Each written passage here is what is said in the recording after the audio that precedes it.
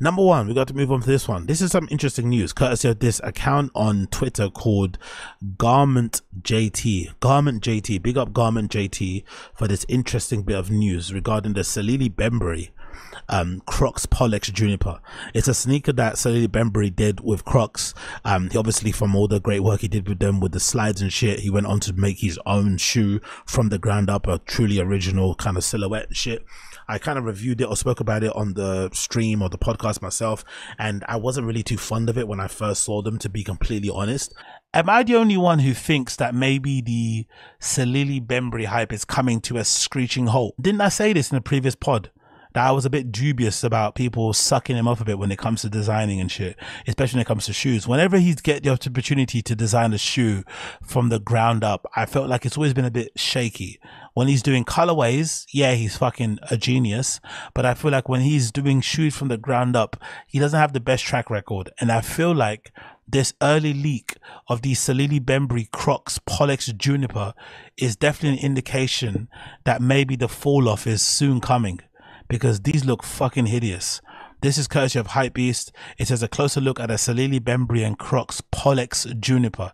And yeah, I don't know what to say about the shoe. It's basically got some sort of pink upper with a clear sole.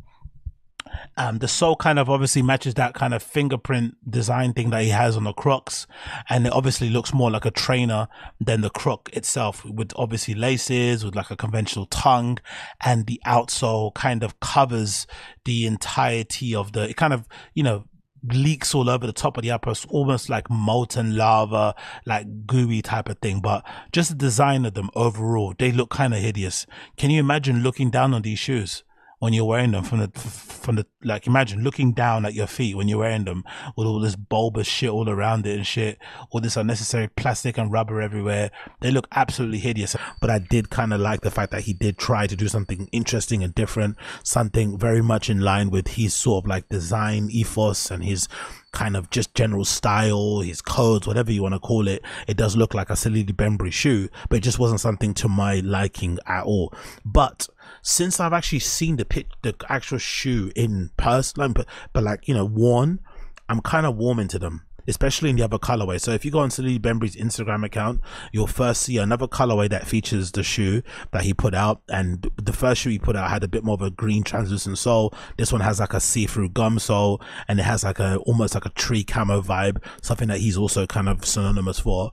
But the actual pictures here that he has of the actual lookbook, where he's got the model wearing a pair of the Junipers, they look so much better on, legitimately. So this model and this particular lookbook picture that he has on his post on his Instagram page that says Juniper Salehe Bembury, that features this old dude, this really cool old dude with a white beard who's sitting down, and he's got this great orange puffer jacket on, an undervest, and he's kind of wearing the similar style that what Salehe Bembury wears himself, and he kind of is outdoors camping or whatever he's doing with his fucking 4 arms and looking like a Hindu god. And he's got these amazing baggy camo trousers on that he's rolled up with the Salehe Bembury kind of, you know, what you call it, branded socks, and the Junipers on his feet.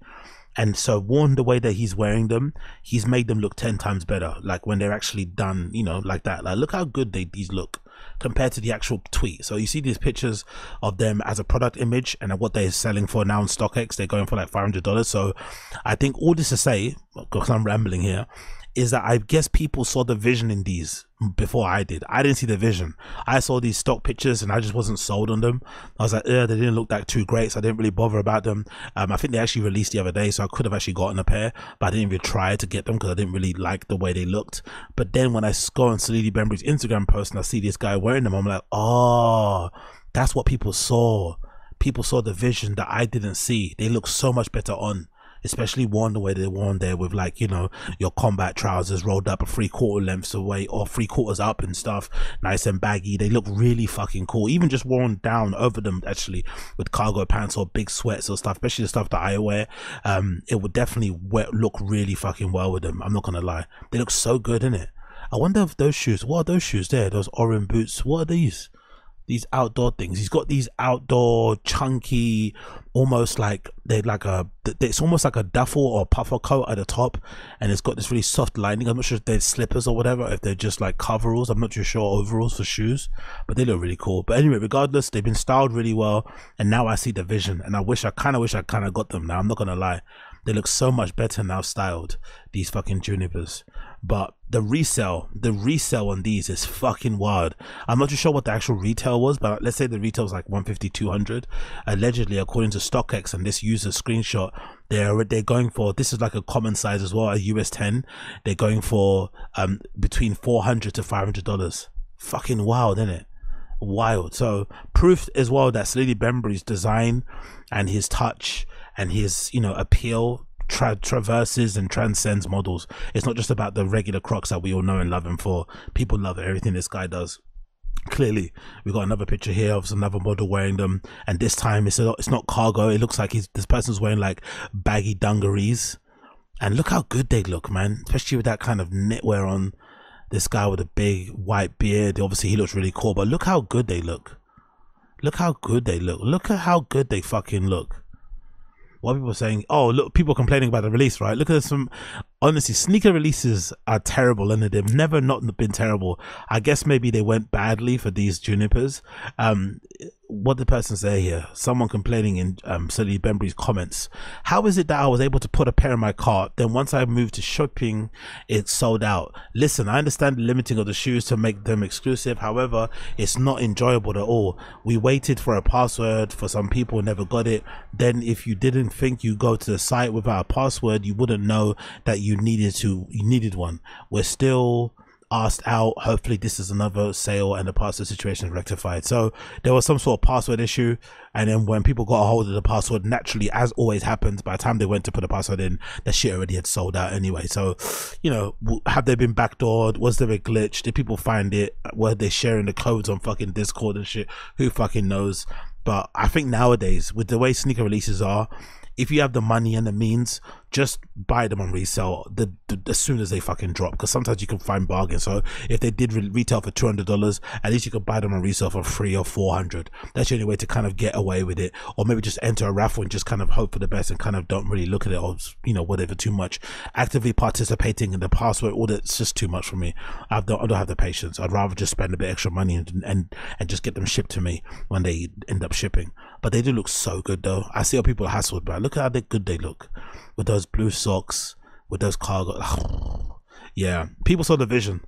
I didn't see the vision. I trashed these when they first came out. I think I was very negative on them, to be fair, and they look really fucking good. Like, look at the soles.